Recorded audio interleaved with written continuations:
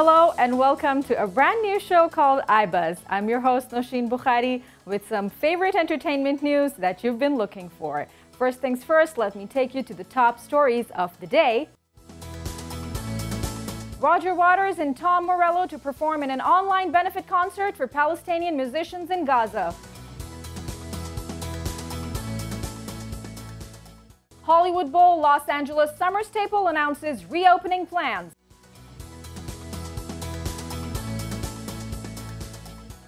LeBron James morphs into Looney Tunes character in Space Jam: A New Legacy.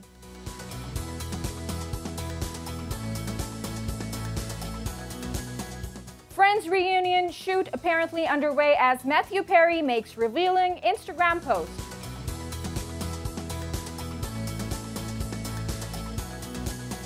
The Falcon and the Winter Soldier aired on Disney+.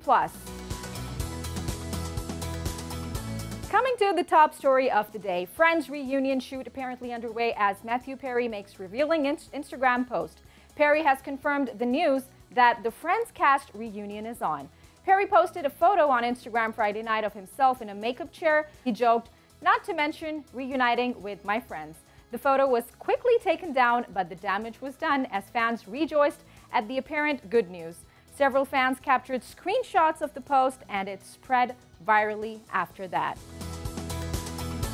To discuss this further, we have Matt Capon with us, who is a senior entertainment journalist at Daily Mail. Welcome to the show, Matt. Hi, thanks for having me. So Matt, are you excited? Just tell us about the reunion. What was the first thought that came into your mind when you heard about the Friends reunion?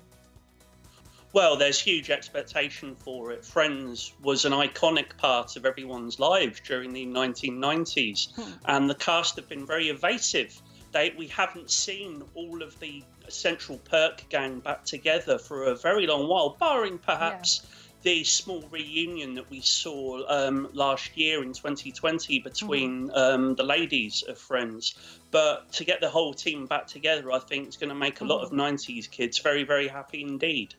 Yeah. And what are your expectations that what could possibly be made in order to make it acceptable for maximum audiences? Because as we've seen over the years, the entire scenario for sitcoms has been changed.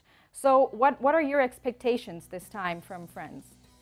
Well, I think they've got to be very careful. You can't go over old ground. People will judge it by the past. So they've got to present something new. They've got to present something fresh. But as we've seen, these reunions, these nostalgia-driven programs really do strike a chord with people. I think to keep it fresh, let's hear about the stories of the actors. Let's see what they think about where the characters have been in the time since we last saw them on the screen.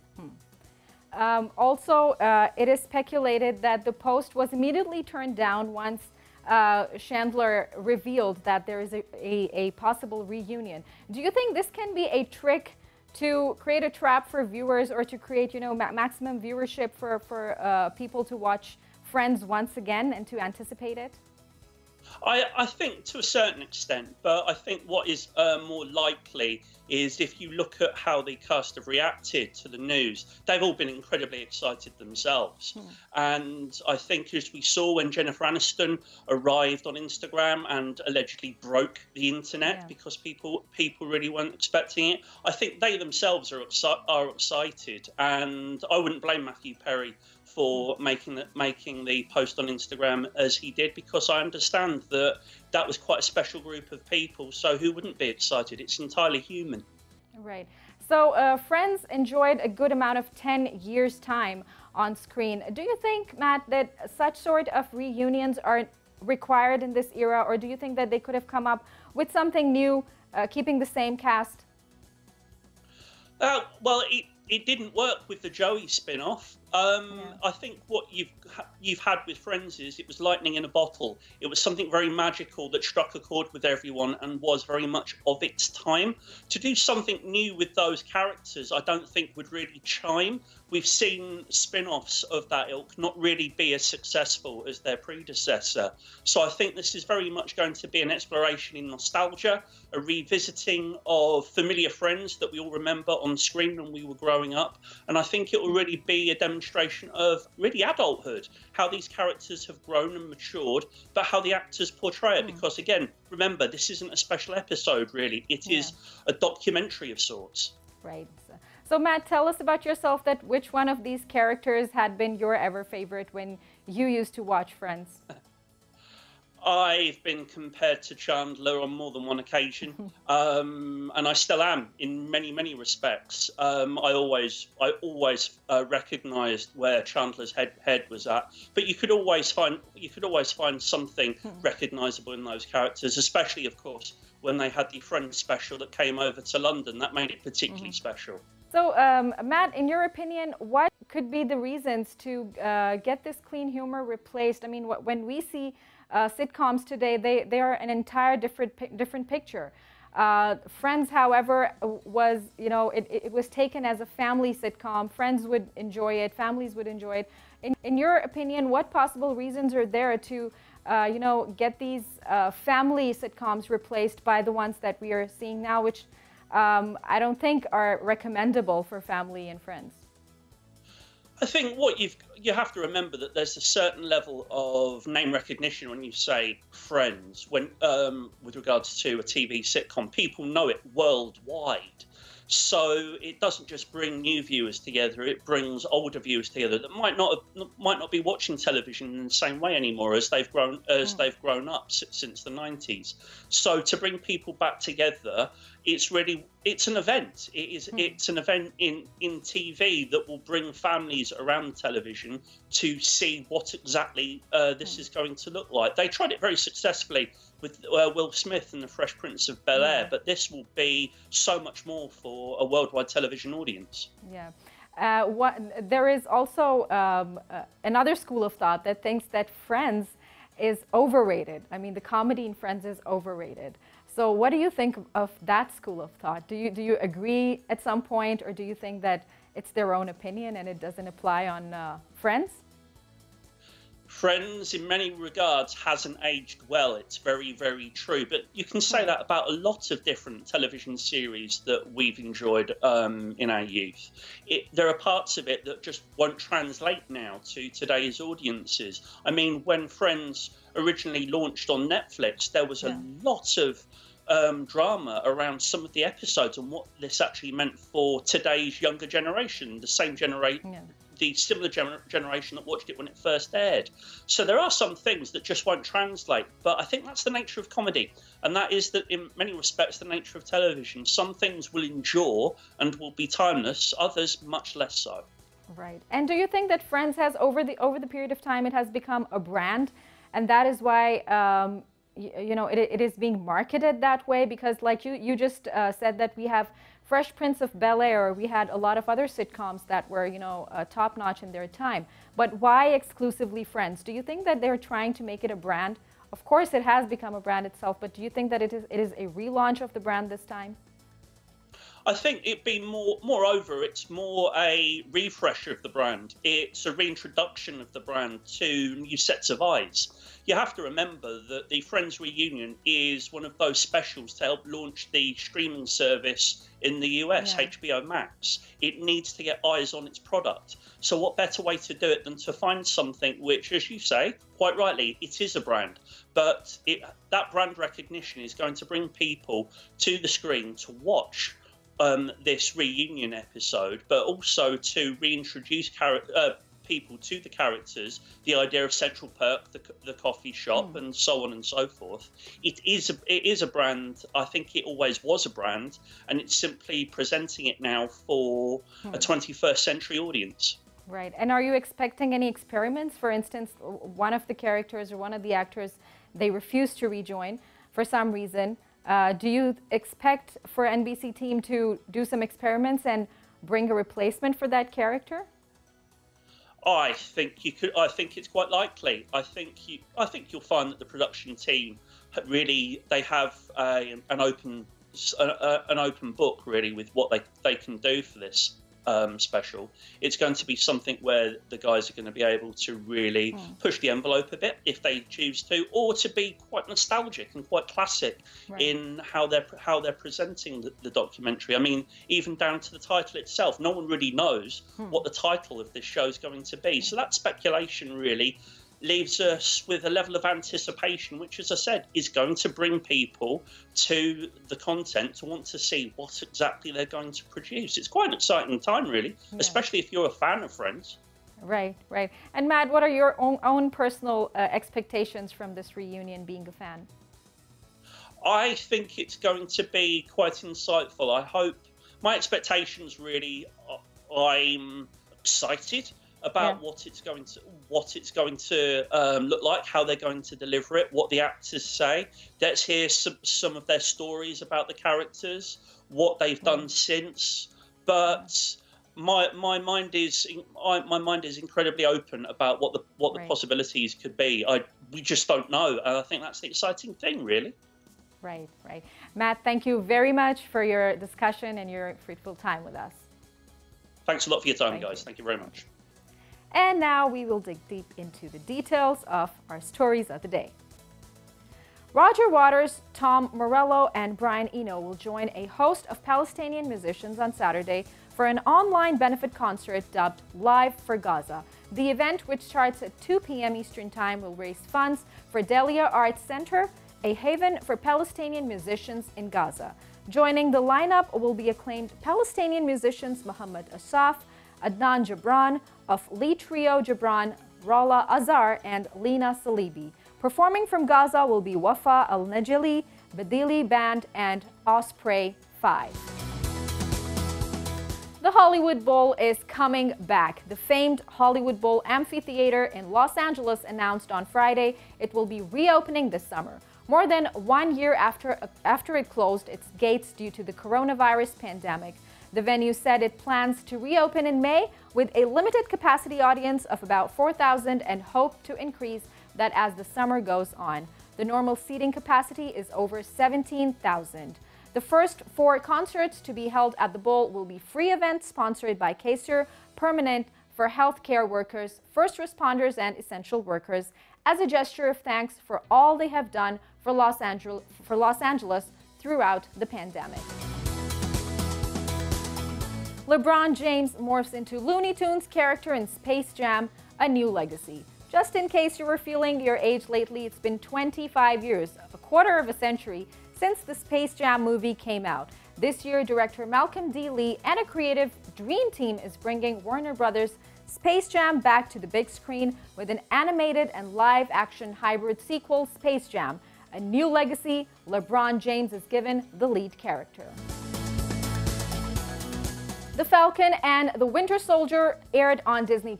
Since fans could not wait for Marvel to show their magic, the team came up with a better solution of screening the superheroes. After the tremendous success of WandaVision, Marvel launched The Falcon and the Winter Soldier Season 1 on Disney+. The series will feature 6 episodes in total, and new episodes arrive every Friday. The season finale will debut on April 23rd. That's it from the newsroom. We will be right back after a quick, short break. Stay tuned and don't go anywhere.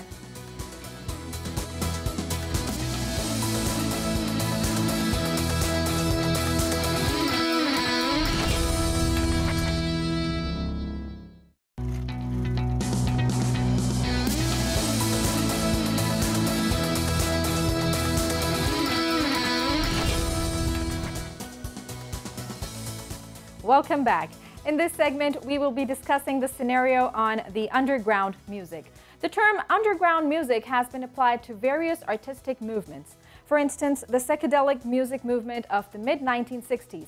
But the term has been, in more recent decades, come to be defined by any musicians who tend to avoid the trappings of the mainstream commercial music industry. To discuss this further, we have Shahryar Mirza on board with us, who is a songwriter, a music composer, and a renowned singer. Shahryar, welcome to the show. Hi, good to be on the show, Nosheen. So tell us about the underground music. Why various artists choose this category, provided the fact that they are very talented. What makes them to choose underground music?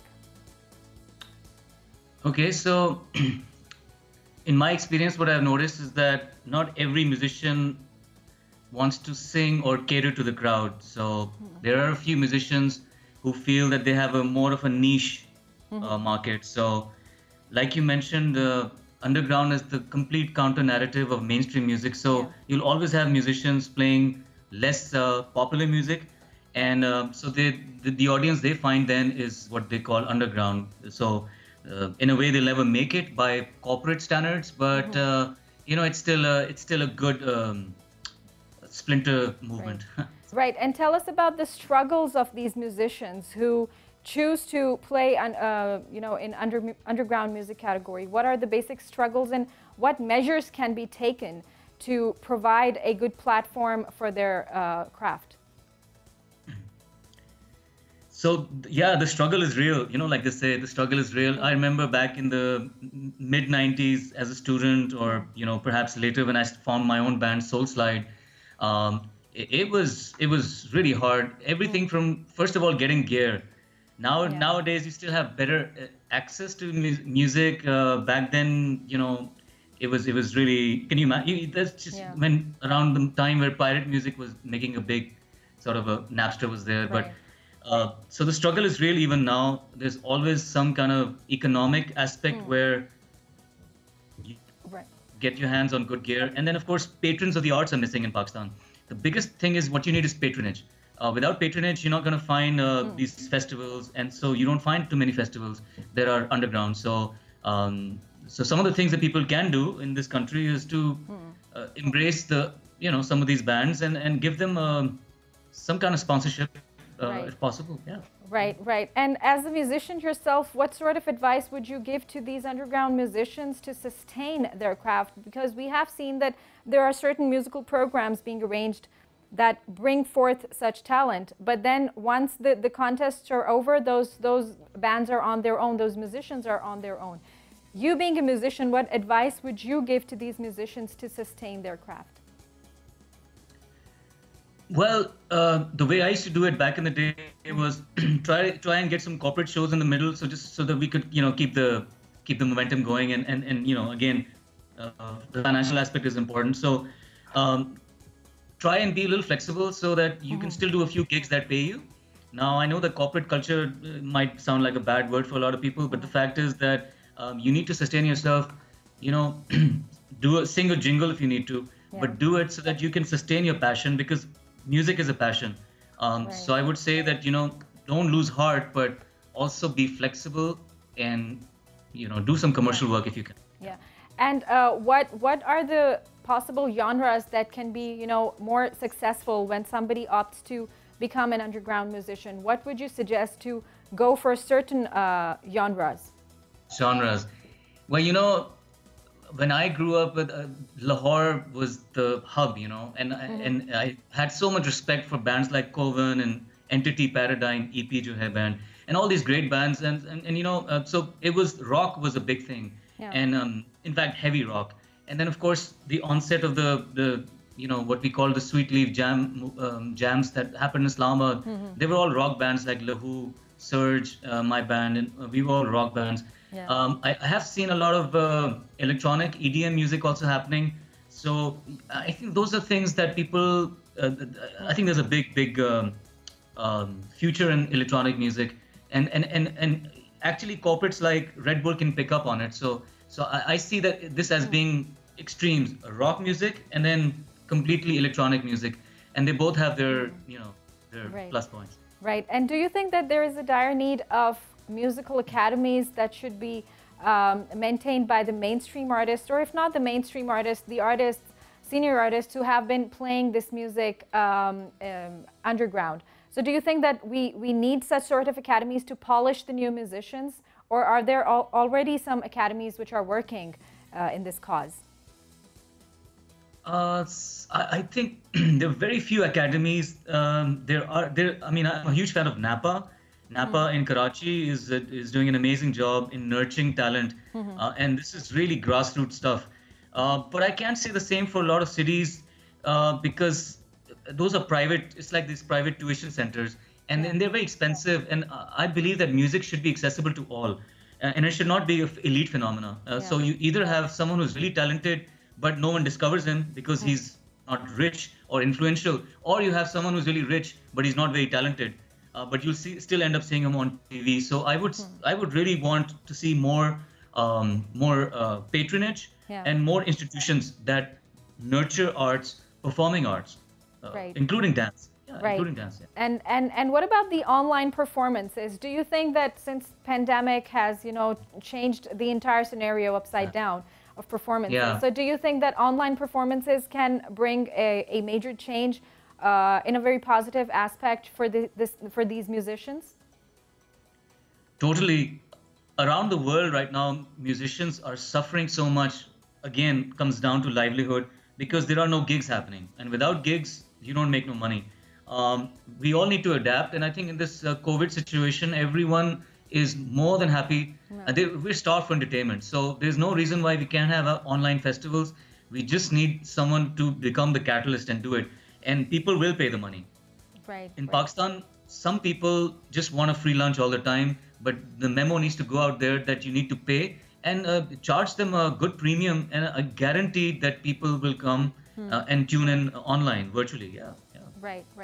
And Shahryar, tell us about the perks of being an underground musician. We have already talked about the struggles, all the hard work that these musicians pay off, and then they do not get back the same amount of appreciation that they deserve. But then again, what are the perks because of which these musicians choose to be an underground musician? It really does come down to the love for their craft. It's a very fine line, but they do not want to compromise on their craft, and I think that is really something that deserves respect. And I can say that because I've known a lot of underground musicians. Some of them transcended and they became commercial artists, and mashallah, they did really well. But I think the passion drives them. And it's not like they want, everyone wants to be known. You see, this is just vanity, but the fact is that a lot of them will not compromise on their craft. So I think it comes down to their music and to how much they're invested in their music. In many ways, Amir Zaki was an underground artist because after his first album, he just did not get the break he deserved. And we all know how great a guitar player he was. And he didn't end up in such a great way. So it was a bit of a sad story. So all I'm trying to say is that your commitment to your craft is very important, but it could be a painful road. Right. And being a musician yourself, tell us about your journey. How did you start, and where do you see yourself standing now? So obviously, I've been a part-time musician. I've always been a media person. So it was a nice balancing act for me.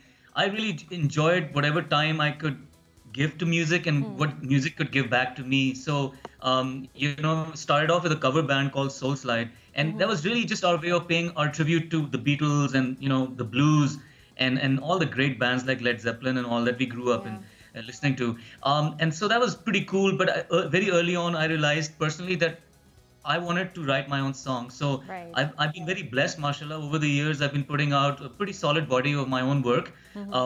I always write and compose my own songs in both English and Urdu. So I feel that that's something that I can say is very important, because original songs are very important, and people should probably explore that much more. It's very easy to become a cover artist. So I feel that as a songwriter, it's been a very interesting journey for me. And I'm going to, inshallah, continue doing that, writing my own songs as Shahryar Mirza, as my solo. And tell us about the videos. What roles do videos play in order to support a musician, especially a musician who struggles with the lyrics, just like you said that you've been writing your lyrics on your own, you've been maintaining your music on your own. So a musician like you, how important it is for them to have videos in order to promote their work? Yeah, it's a great question. Actually, with all the clutter that's happening with social media, your video becomes I would say, a visiting card. It gives people because it's so easy to swipe something these days and say, nah, it's not for me. So more now, I mean, I think now more than ever, people are fighting for eyeballs because there's Yeah. just too much content out there. So so in every genre, everyone's fighting for space, media space, and so your music video essentially becomes a good preview. And it's also a whole package. It's how you look, it's what the video is about, it's how stylized the video is, and so it's interesting. I would call it a 5-minute advert. It's an advert. Yeah. Right, right. And of course, it is an era of monetization. How do you see monetization helping musicians, especially on online platforms where they perform? Fantastic. It's so important. It's so important. I'll take an example of someone like Adil Umar, who has, again, he's a niche artist, a rap artist, and he monetizes his YouTube. And I remember how much he suffered when YouTube was actually banned. So first of all, just really want to make sure that platforms like YouTube are there because they're there to serve the artists. And monetization is one of the only ways to make sure that you sustain yourself. And it's working out very well for artists. They're being able to monetize their efforts, and because that's the only way you can make money. Either you go live, you perform live, which you can't do in this day and age with COVID, or you monetize. So it is the bread and butter of many artists. Right. And Shahryar, what do you prefer, like playing live music, or do you like to work on the videos and, you know, recording music? What are your preferences being a musician? You know, my passion is really to share my music with the world. So recording my music is really important, and it's special to me. However, I am a very live kind of a musician, and I just like to just bust out with my acoustic guitar and play. So that essence, I somehow am not able to reproduce in the studio. I don't know why that happens, but I feel that I'm truly alive when I'm playing live. And somehow that essence, and it happens with a lot of great artists also, better artists who are so much greater than me. But so I would say that I love recording my own music, but I also want to share it live, and so I hope to perform more live as you know, as time goes on. It's so a bit of both, really, a bit of both, yeah. Right. So it means that you believe in creating fresh music. So Shahryar, thank you very much indeed. It was a pleasure talking to you. Same here. Thank you. That was Shahryar Mirza on the underground music scenario. And that is it from the day. We will be back with some more content next time. Until that time, don't forget to share your feedback on the social media links mentioned down below and let us know what do you think. Take care and goodbye.